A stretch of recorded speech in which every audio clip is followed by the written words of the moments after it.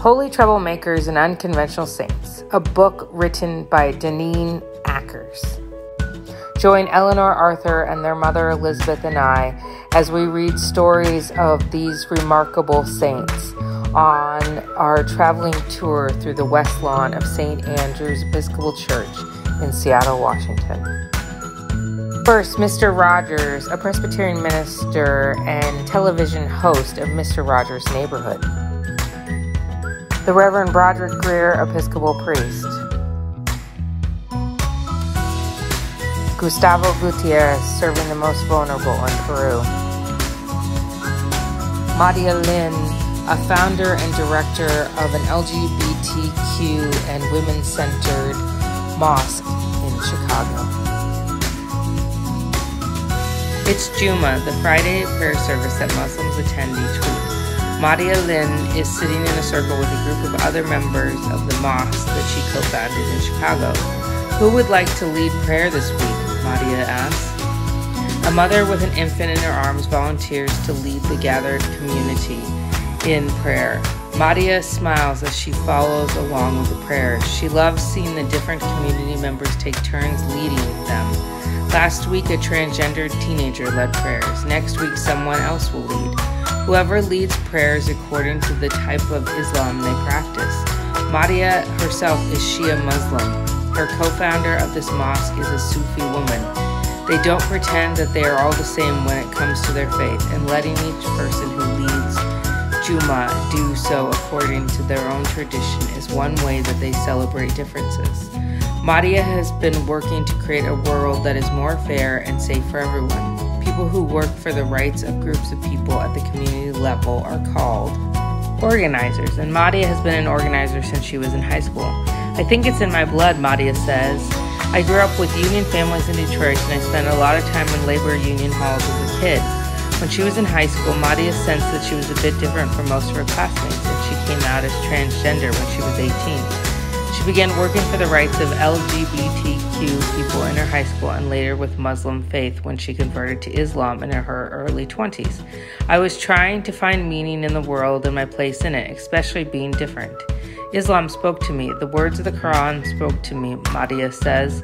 I now think that I was always Muslim in my understanding of how the world works, but I didn't know that I really was until I started studying and found the truth of Islam really spoke to me.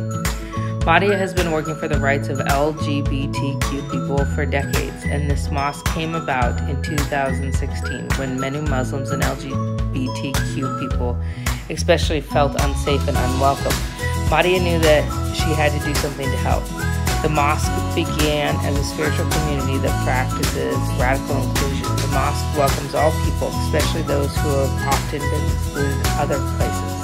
I prayed beside a bunch of people, women, trans, and queer people, who couldn't have imagined being in a mosque, let alone leading prayer. It is constantly wonderful and intense experience, Madia says. It's nothing short of a blessing. An important part of including everyone at the mosque is making sure that the services and community are accessible to disabled people. This means everything from making sure the public transit stops where they meet are wheelchair accessible, to making all services available online for those who cannot travel, to making the leadership model shared so that no person runs everything. Madia herself is disabled, and that sometimes means she's in the hospital or home in bed, unable to come into the office. The community was designed so that other people can step up when it is needed. That helps everyone truly be part of the shared leadership of the community.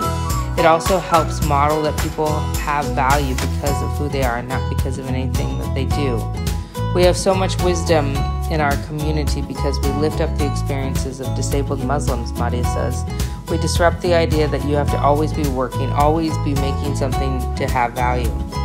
The value of honoring every person for who they are extends to one of the programs of the mosque that Madia is most proud of, the care packages they send out every month for LGBTQ Muslims who are in prison. In 2017, Madia began a pen pal program for LGBTQ Muslims in prison who had almost no spiritual support and often treated unfairly by the prison system simply for who they are.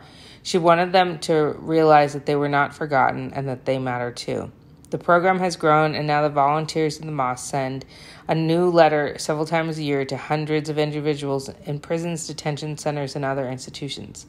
They also send care packages with items like prayer rugs, Qurans, and other religious reading materials. Madia and the others at the mosque think of these siblings in faith as part of their community.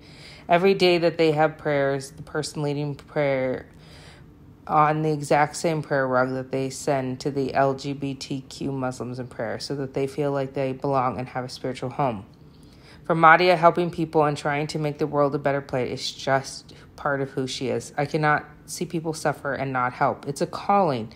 Every day is just a question of how I shall answer that calling. What might your calling be?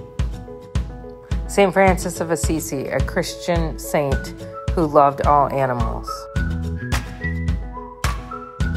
Bayard Rustin, a civil rights leader.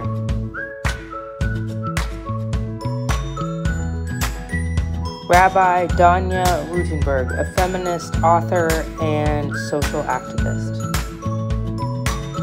Wangari Maathai, a Kenyan environmentalist and social activist who changed the lives of many women. Thank you for joining us today. You can come and see all of these saints at St. Andrew's Episcopal Church in Seattle, Washington on our West Lawn.